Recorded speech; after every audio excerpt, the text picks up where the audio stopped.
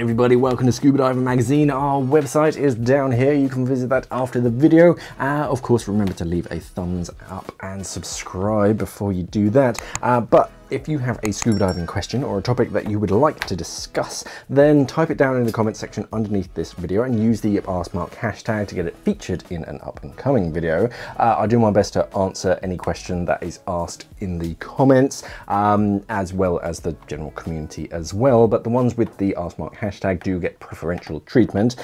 So this week, or today, I'm answering a question from Gary about combination inflators and washing your BCD. So Gary asks, if you have air integration on your inflator deflator, how do you recommend rinsing the inside of the BCD? I'm not sure dumping water down the second stage is a good idea. So the thing is that you don't need to worry about combination inflators as much as you do washing a traditional second stage.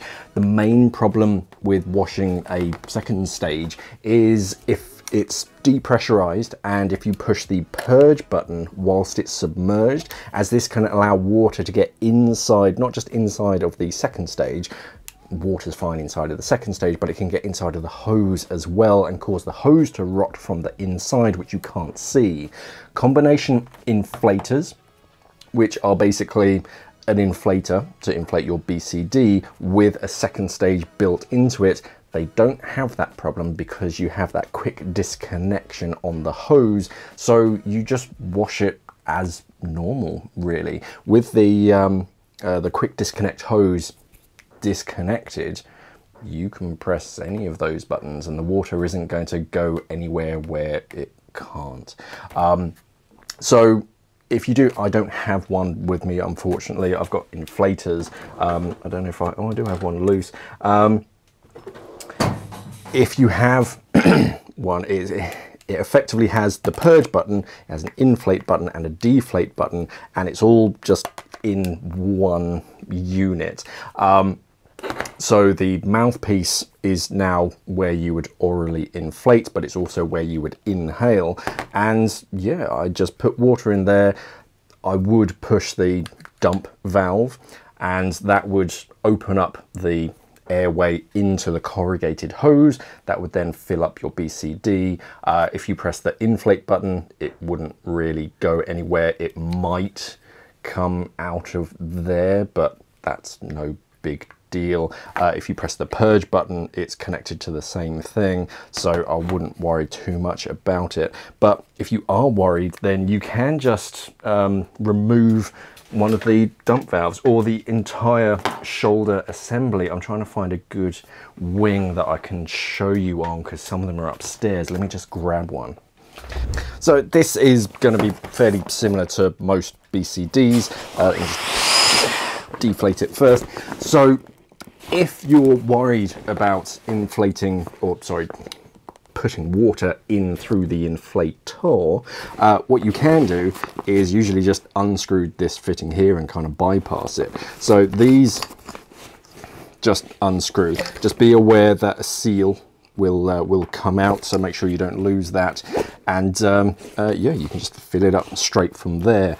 They usually have some kind of system to control what angle the hose comes out at. So when you're reassembling it, just make sure that it goes in at the right angle, otherwise your inflator hose is going to go straight into the back of your head or way over your shoulder. And this is just kind of finger tight, really. Make sure you don't cross thread it after you're done, and then just finger tight and you're good to go. Same with the kidney dump.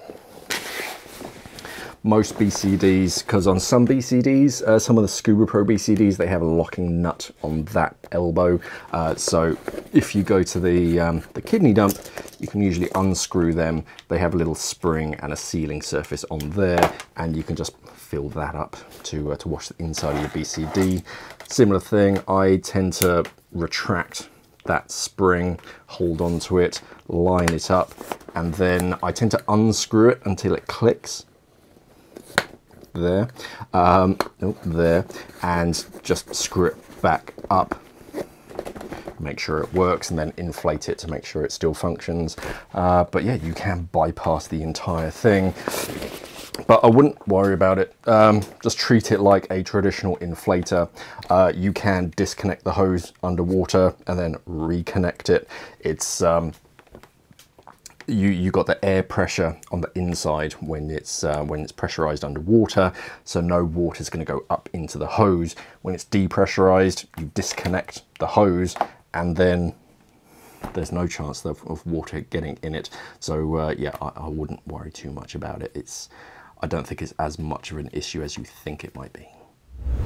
Yeah, the issue comes with second stages is when you're washing, when they're depressurized, you don't have that water, that air pressure in the hose holding or at least pushing any water from getting into the hose.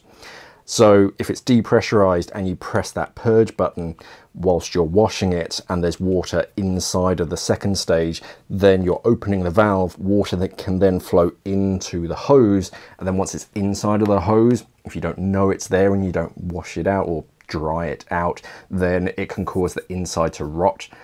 You don't know it's rotting because you can't see the inside of the hose, and the next time you pressurize it, it goes bang. So we don't dunk our second stages and press that purge button. But when you have a combination inflator, it's not an issue because you disconnected the hose anyway. And yeah, you can just put water in through the mouthpiece, press the purge or the vent button on your deflator for the BCD, and that will open up the airway to get into the corrugated hose. It'll flush in there, you can clean your BCD, and then you can drain it the same way. You just don't press the inflate or the purge button and it won't be an issue.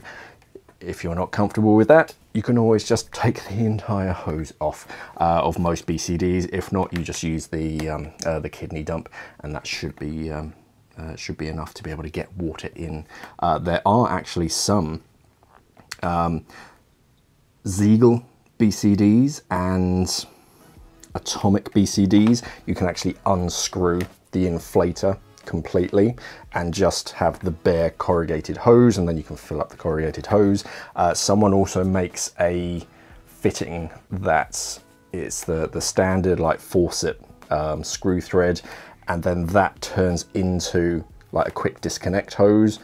It won't work for combination inflators because they tend to have the larger like C-Gen or like a Buddy or Scuba Pro fitting. But for a traditional DIN style quick disconnect, you can actually connect a water hose and then just fill it straight from the tap. But yeah, Scuba stuff tends to be quite waterproof. The only problem is yeah, with actual second stages, when it's built into an inflator, it's not an issue. Any other questions, pop them down in the comment section underneath this video. Use that AskMark hashtag to get yourself and your question featured. Otherwise, remember to head over to our website, scubadivermag.com. Give us a thumbs up, give us a subscribe if you haven't subscribed already. Thank you for watching, everybody, and of course, safe diving.